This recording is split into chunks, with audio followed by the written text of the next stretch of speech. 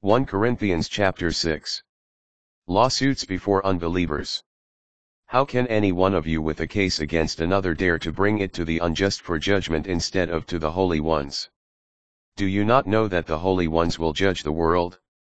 If the world is to be judged by you, are you unqualified for the lowest law courts?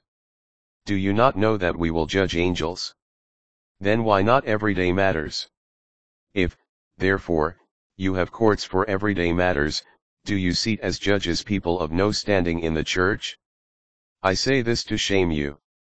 Can it be that there is not one among you wise enough to be able to settle a case between brothers? But rather brother goes to court against brother, and that before unbelievers. Now indeed then it is, in any case, a failure on your part that you have lawsuits against one another. Why not rather put up with injustice? Why not rather let yourselves be cheated? Instead, you inflict injustice and cheat, and this to brothers.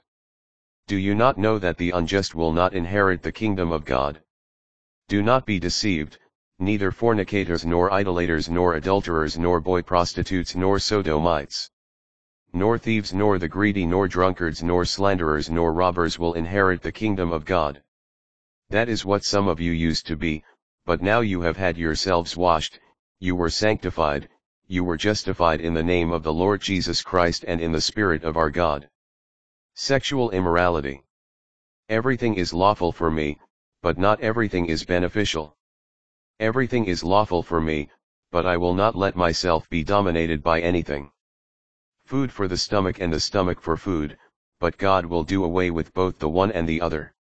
The body, however, is not for immorality, but for the Lord, and the Lord is for the body. God raised the Lord and will also raise us by his power. Do you not know that your bodies are members of Christ? Shall I then take Christ's members and make them the members of a prostitute? Of course not. Or do you not know that anyone who joins himself to a prostitute becomes one body with her? For the two, it says, will become one flesh. But whoever is joined to the Lord becomes one spirit with him. Avoid immorality. Every other sin a person commits is outside the body, but the immoral person sins against his own body. Do you not know that your body is a temple of the Holy Spirit within you, whom you have from God, and that you are not your own? For you have been purchased at a price. Therefore, glorify God in your body.